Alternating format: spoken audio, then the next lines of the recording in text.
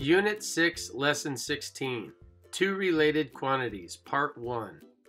Number 1. Here is a graph that shows some values for the number of cups of sugar, S, required to make X batches of brownies. A. Complete the table so that the pair of numbers in each column represents the coordinates of a point on the graph. If you look along the bottom of this graph, you can see that the batches of brownies are identified along the bottom. Look on the left-hand side of the graph, you can see that the cups of sugar are identified on the left-hand side of the graph. Look at the first point in the lower left-hand corner, just above the 1. That represents one batch of brownies, and it lines up with a half a cup of sugar. The second point is directly above the 2, and that represents 2 cups of brownies, and that lines up with 1 cup of sugar. The x-coordinate for the first point would be 1, and the s-coordinate for the first point would be 5/10. The second point, the x-coordinate would be 2, and the s-coordinate would be 1. When the x-coordinate is 1, the s-coordinate is 5/10. When the x-coordinate is 2, the s-coordinate is 1. So you can see the x-coordinate is increasing by 1, and the s-coordinate is increasing by 5/10. When filling out the x-coordinates, just count by ones. 1, 2, 3, 4, 5, 6, 7. When filling out the s-coordinates, count by 5/10. 5/10, 1, 1 and 5/10, 2, 2 and 5/10, 3, and 3 and 5/10.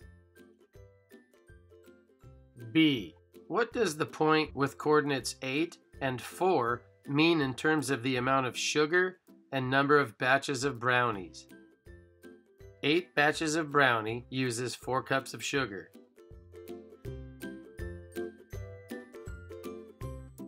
C. Write an equation that shows the amount of sugar in terms of the number of batches. With X representing the batches of brownies and S representing the cups of sugar, the equation would be X equals 1/2 S. Number 2. Each serving of a certain fruit snack contains 90 calories. A. Han wants to know how many calories he gets from the fruit snacks. Write an equation that shows the number of calories, C, in terms of the number of servings, N. The equation would be C equals 90N.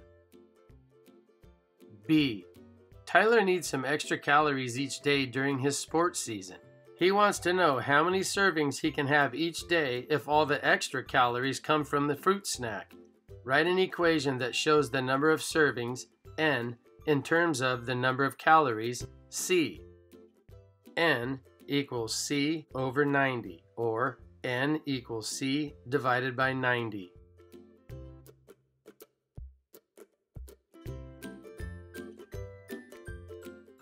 Number 3. Kieran shops for books during a 20% off sale. A. What percent of the original price of a book does Kieran pay during the sale? Well, 100% minus 20% equals 80%. So during the 20% off sale, Kieran will pay 80% for a book. B. Complete the table to show how much Kieran pays for books during the sale. The left-hand column represents the original price in dollars. $1, $2, $3, $4, $5, all the way down to $10 worth of books. The right-hand column represents the sale price in dollars, or 20% off of the original price. And 20% off the original price would be 80% of the original price. And we know that 80% of $1 is 80 cents. On the left-hand column, you'll notice it increases by ones. 1, 2, 3, 4, and so on. On the right-hand column, it's going to increase by 80 cents. 80 cents, $1.60, $2.40, $3.20, and so on. It's kind of like 1 times 80 is 80, 2 times 80 is $1.60, 3 times 80 is $2.40, and so on. I color-coded the right-hand column so that the pattern would stand out to you. 1 times 8 is 8, 2 times 8 is 16, 3 times 8 is 24, 4 times 8 is 32, And I'm sure that you can see that pattern in green. We're really just adding 8. 8 plus 8 is 16, plus another 8 is 24, plus another 8 is 32. The only difference is we're adding by 80 cents, and 80 cents is 10 times greater than 8 cents. So 80 cents plus 80 cents is $1.60, plus another 80 cents is $2.40. I'm sure you can see the pattern.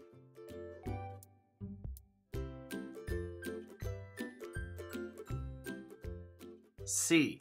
Write an equation that relates the sale price S to the original price P. That equation would be S equals 8/10 P.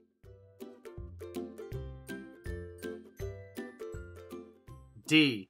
On graph paper, create a graph showing the relationship between the sale price and the original price by plotting the points from the table. So we're going to take the points from the table on the right-hand side of this page, and we're going to use them to plot points on a graph.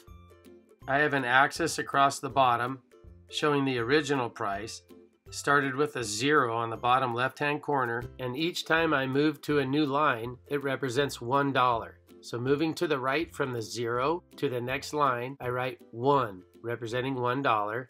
I move to the right one more line, I write a 2, that represents $2, and so forth. I've set up the vertical side the same way, starting from the 0 and moving up to the first line, that represents $1, up one more line that represents $2, up another line that represents $3, and so on.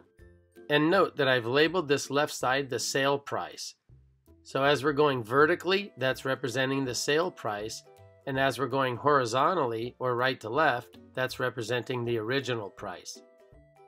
Let's take a look at the first 3 sets of coordinates. We have the original price on the left-hand column and the sale price in the right-hand column.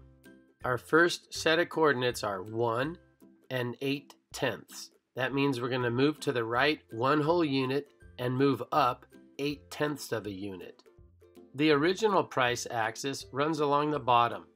We start at 0 and we move to the right 1 full unit.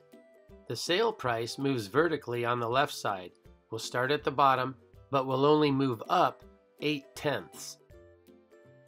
And this is where we'll place our point. 1 full unit to the right and 8/10 of a unit vertically, just beneath the 1 unit point to represent 80 cents. Let's take a look at the second set of coordinates, 2 and 1 and 6/10. So we will move 2 places to the right, and then we'll move vertically 1 and 6/10, and then place our point. Start from the 0 and move 2 places to the right, and then move vertically 1 and 6/10. That would be a little bit further than 1 1/2. Then place your point there, representing $1.60. Take a look at the third set of coordinates, 3 and 2 and 4/10. So we're going to move to the right 3, and then we're going to move up 2 and 4/10, and then place the point there to represent $2.40. So start at the 0 in the bottom left-hand corner and move to the first coordinate. That would be 3 spaces to the right, and then move vertically to the sale price. That would be $2.40. And then put your point.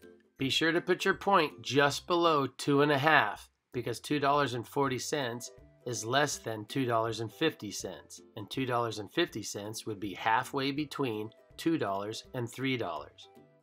Here's a look at the rest of the coordinates representing the sale price. Congratulations, you've completed Unit 6, Lesson 16. 2 Related Quantities, Part 1. Right now you can become a patron for as little as $1 a month. That sure beats the price you pay for a tutor.